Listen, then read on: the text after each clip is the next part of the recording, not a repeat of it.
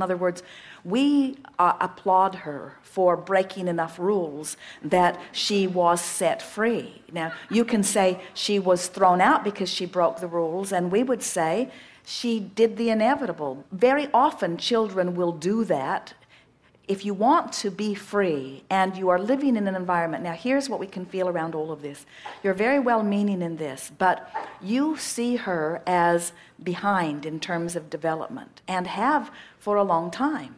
And so as you see her in that way, whether you use the words about that or not, that is the vibrational offering that you are offering. And that doesn't feel very good to anyone. You see, the thing that we're wanting all of you to understand is that the only measurement that is of any importance or value is the conscious awareness of where I am in relationship to where I want to be. If I'm being compared to anybody else, it's impossible for me to discover a guidance that will work. And so she's been compared to this one and this one and this one and this one. Mm-hmm. And the worst part about all of that is in the comparison, she has been determined to be substandard in some ways, which no one, we don't care how they are living or who they are or how they might be compared by the outside world. No one is substandard to anything. There are so many people who have been misunderstood by the world or not understood by the world or even deemed inappropriate by the world who have been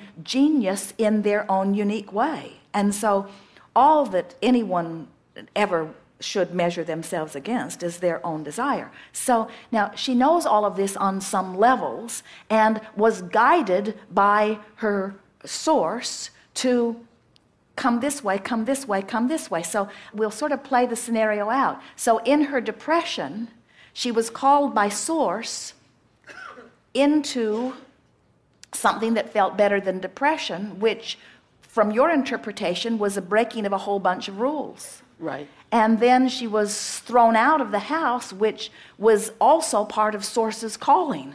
In other words, because she's not ever going to get out into the light as long as she's in that place where she isn't compared to any other, you see.